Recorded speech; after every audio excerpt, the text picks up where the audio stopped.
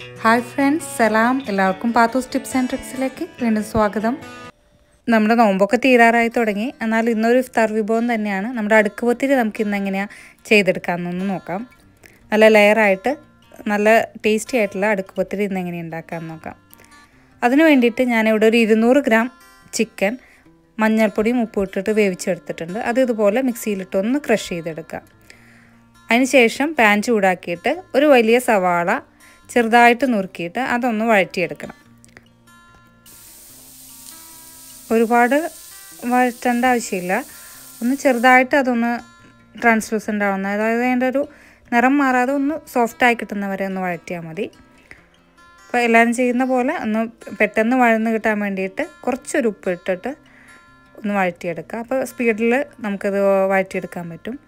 അതുപോലെ ഇതിനകത്തോട്ട് നമുക്കിനി ബാക്കിയുള്ള മസാലക്കൂട്ടുകളൊക്കെ ചേർക്കണം.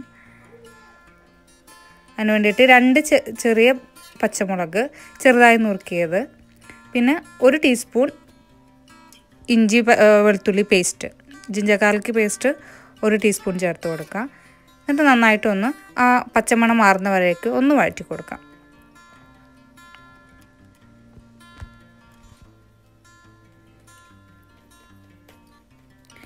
കുറച്ച് കറിവേപ്പില കൂടെ ചേർത്ത് കൊടുത്തിട്ട് അത് നല്ലൊരു സ്മെല്ല് കിട്ടുമല്ലോ. അപ്പോൾ അതിന് വേണ്ടിയിട്ട് കുറച്ച് കറിവേപ്പിലും കൂടി ചേർത്ത് കൊടുക്കാം. ഒരു 2 മിനിറ്റ് നേരം ഇതൊന്ന് വഴറ്റിയെടുത്താൽ മതി. അതിന് ശേഷം നമുക്ക് ബാക്കി മസാലപ്പൊടികൾ ചേർക്കണം. മസാലപ്പൊടികൾ എന്ന് പറയുമ്പോൾ നമ്മളുടെ ഇഷ്ടത്തിനനുസരിച്ച് ഓരോരുത്തരുടെ ടേസ്റ്റിനനുസരിച്ചുള്ള മസാലപ്പൊടികൾ ചേർക്കാം. ഞാൻ കുറച്ച് 1/4 ടീസ്പൂൺ മഞ്ഞൾപ്പൊടി, പിന്നെ ഒരു 1/2 ടീസ്പൂണോളം മുളക് പൊടി ചേർക്കുന്നുണ്ട്. ഇത് കളറ് ഇത് വീഡിയോയുടെ ലൈറ്റിങ്ങിൻ്റെ പ്രശ്നമാണ്. മുളക് പൊടി തന്നെയാണ് മഞ്ഞ കളർ പോലെ ഇരിക്കുന്നത്. പിന്നെ കാശ്മീരി ചില്ലല്ല, സാധാരണ മുളക് പൊടിയാണ് എടുത്തിരിക്കുന്നത്. പിന്നെ ചേർക്കുന്നത് ഒരു 1/2 ടീസ്പൂൺ കുരുമുളക് പൊടിയും, പിന്നെ 1/2 ടീസ്പൂൺ ഗരം മസാലപ്പൊടി, 1/2 ടീസ്പൂൺ മറ്റേ മീറ്റ് മസാല ഉണ്ടെങ്കിൽ അത് നമ്മുടെ ഇഷ്ടത്തിനനുസരിച്ചാണ് ചേർക്കുന്നത്. മസാല പൊടികൾ അധികം ചേർക്കണ്ടെന്നുണ്ടെങ്കിൽ മഞ്ഞൾപ്പൊടിയും കുരുമുളക് പൊടിയും മാത്രം ചേർത്ത് കൊടുത്താലും മതി. അല്ല, മസാല കൂടുതൽ വേണമെന്നുണ്ടെങ്കിൽ അത് കൂടുതൽ അളവിൽ ചേർക്കാം. ഇനി ഇതെല്ലാം ഒന്ന് പച്ചമണം മാറുന്ന വരേക്കും നന്നായിട്ടൊന്ന് വഴറ്റി കൊടുക്കാം.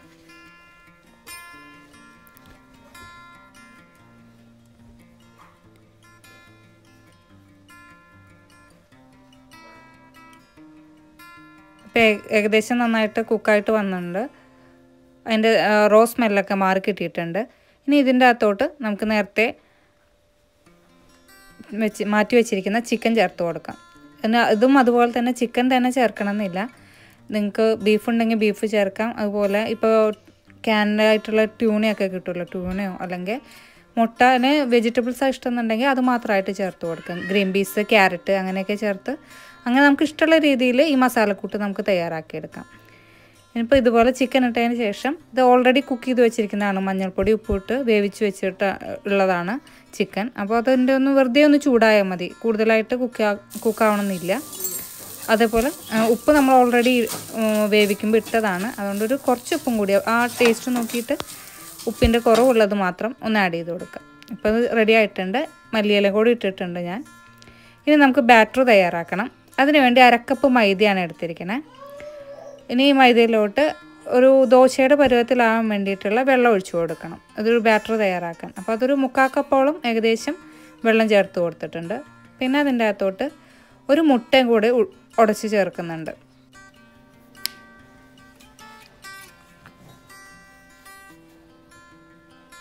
ഇനി ഇതിനകത്തോട്ട് ആവശ്യത്തിന് ഉപ്പും ഒരു 1/4 ടീസ്പൂൺ പെപ്പർ പൗഡറും കൂടി ചേർത്ത് കൊടുക്കുക. എന്നിട്ട് നന്നായിട്ട് മിക്സിയിലൊന്ന് അടിച്ചെടുക്കുക. ഒരു ദോശമാവിൻ്റെ ബാറ്റർ പോലെ, അത്രയും കട്ടി വേണ്ട, കുറച്ചൊന്ന് കട്ടി കുറച്ചിട്ട് അടിച്ചെടുക്കുക. ഇനി നമുക്ക് പാൻ ചൂടാക്കിയിട്ട് അതിൻ്റെ അകത്തോട്ട് ദോശ പരത്തി എടുക്കാം. ഇങ്ങനെ ഒരു വലിയ സ്പൂൺ മാവ് ഒഴിച്ചിട്ട് ആദ്യം ഒരു വലിയ ദോശ പോലെ ചുറ്റിച്ചെടുക്കുക. മൈദമാവ് ആയതുകൊണ്ട് തന്നെ വേഗം കുക്കായി കിട്ടും.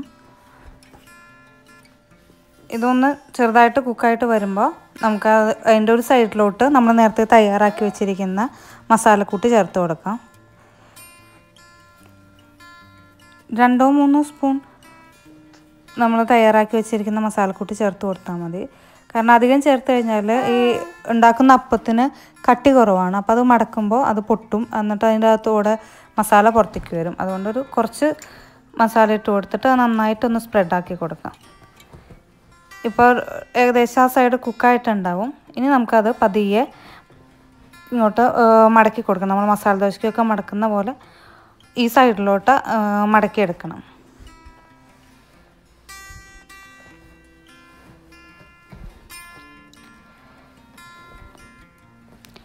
ഇനി അതൊന്ന് പതിയെ എല്ലായിടത്തും ഒന്ന് പ്രസ് ചെയ്ത് കൊടുക്കുക. അത് ഒന്ന് ഒട്ടിപ്പിടിച്ചിരിക്കാൻ വേണ്ടിയിട്ട് പതിയെ ഒന്ന് പ്രസ് ചെയ്ത് കൊടുക്കുക. പതിയെ ജെൻറ്റിലായിട്ട് പ്രസ് ചെയ്ത് കൊടുക്കുക. ഇനി നമുക്ക് അതുപോലെ ആ സൈഡിലും മാവ് പരത്തിയെടുക്കണം. അതിന് വേണ്ടിയിട്ട് ഒന്ന് എണ്ണ തൂത്തിട്ട് മാവ് ഒഴിച്ചു കൊടുക്കാം. വാഴത്തണ്ട് വെച്ചാണ് എണ്ണ തൂത്ത് കൊടുക്കണേ. അപ്പോൾ വാഴയുടെ തണ്ടാകുമ്പോൾ ഒരു നല്ല സ്മെല്ലാണ്, പിന്നെ നല്ലതുമാണ്. ഇനി നമുക്ക് മാവ് ഒഴിക്കാം. മാവ് ഒഴിക്കുമ്പോൾ ശ്രദ്ധിക്കേണ്ടത് നമ്മുടെ മറ്റേ അപ്പത്തിനോട് ചേർന്ന് നന്നായിട്ട് മാവ് ഒഴിക്കണം. അപ്പോഴാണ് നമ്മൾ സ്റ്റിക്കായിട്ട് നിൽക്കുകയുള്ളൂ. നമ്മൾ മടക്കുമ്പോൾ ഇതിനോട് ചേർന്നിരിക്കാൻ വേണ്ടിയിട്ടാണ് അങ്ങനെ ചെയ്യണേ. അതൊന്ന് നന്നായി ശ്രദ്ധിക്കണം.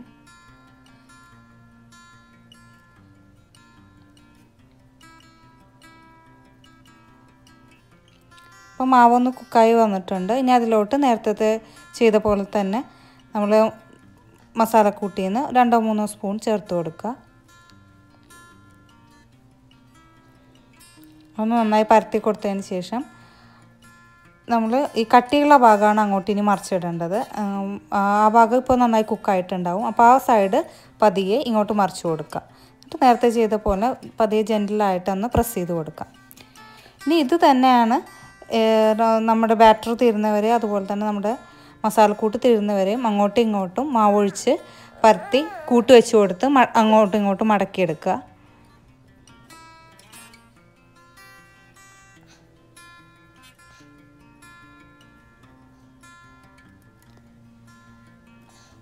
നമുക്ക് നമ്മുടെ ഇഷ്ടത്തിന് എത്ര ലെയർ വേണമെങ്കിലും ആക്കാം.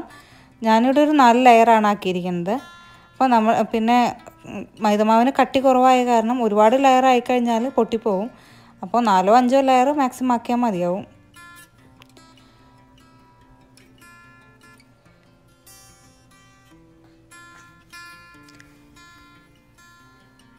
അടുക്ക് പത്തിരിയും ചട്ടിപ്പത്തിരിയും പിന്നെ പോളകളൊക്കെ റംസാൻ സ്പെഷ്യലായിട്ട് മിക്ക വീടുകളിലും മലബാർ ഏരിയയിൽ ഉണ്ടാക്കുന്നതാണ്.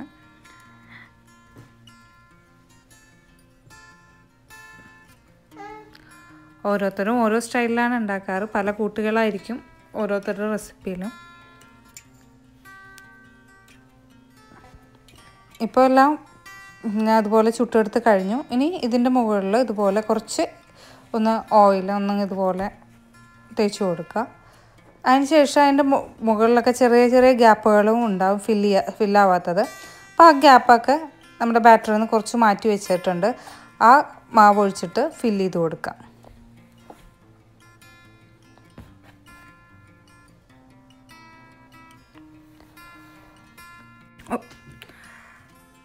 ഗ്യാപ്പുകൾ കൃത്യമായിട്ട് ഫില്ല് ചെയ്ത് കൊടുത്തില്ലെങ്കിൽ അതിൻ്റെ അകത്തോടെ മസാല പുറത്തോട്ട് വരും. അതൊന്ന് ശ്രദ്ധിക്കണം. ഇനിയിപ്പോൾ അത് 2 മിനിറ്റ് നേരം അടച്ചു വെച്ചിട്ടൊന്ന് കുക്ക് ചെയ്തെടുക്കുക.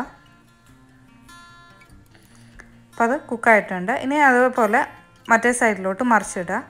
ആ സൈഡിൽ ഇതുപോലെ ഗ്യാപ്പുകൾ കാണും. അപ്പോൾ അവിടെയും ഇതുപോലെ ബാറ്റർ ഒഴിച്ച് ആ ഗ്യാപ്പുകളൊക്കെ ഒന്ന് ഫില്ല് ചെയ്തെടുക്കാം.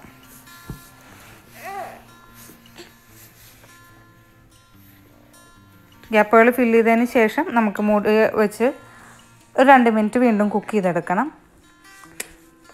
ഇപ്പോൾ 2 മിനിറ്റ് കഴിഞ്ഞ് അത് കുക്കായിട്ടുണ്ട്. ഇനി അതിൻ്റെ സൈഡിലുള്ള പുറത്തേക്ക് നിൽക്കുന്ന ഭാഗമൊക്കെ ഒന്ന് ലെവൽ ചെയ്ത് കൊടുക്കുക. അപ്പോൾ നമ്മുടെ അടുക്ക് പത്തിരി റെഡി ആയിട്ടുണ്ട്. അപ്പോൾ എല്ലാവരും അവരവർക്ക് ഇഷ്ടമുള്ള ഫില്ലിങ്ങുകൾ വെച്ച് അടുക്ക് പത്തിരി ഒന്ന് വീട്ടിൽ ട്രൈ ചെയ്ത് നോക്കുക.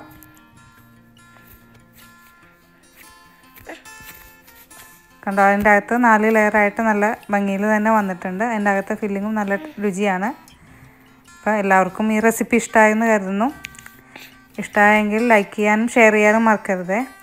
പിന്നെ എൻ്റെ ചാനൽ ആദ്യമായിട്ട് കാണുന്നവരാണെങ്കിൽ സബ്സ്ക്രൈബ് ചെയ്യുകയും അതിൻ്റെ അടുത്തുള്ള ബെല്ലൈക്കൺ ഒന്ന് പ്രസ് ചെയ്യുകയും ചെയ്യണേ. അപ്പോൾ താങ്ക്സ് ഫോർ വാച്ചിങ്. ഇനി വേറൊരു വീഡിയോ ആയിട്ട് നല്ലൊരു റെസിപ്പി ആയിട്ട് വീണ്ടും വരാം.